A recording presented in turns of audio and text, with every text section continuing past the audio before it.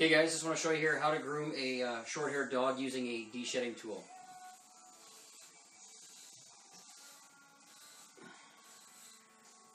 Using a deshedding tool, again, use minimal pressure. Just push it very easily. Let the tool do all the work.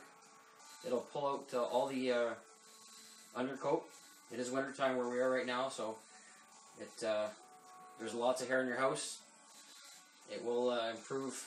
Again, less hair in your house and the dog's bed, be less hair there as well.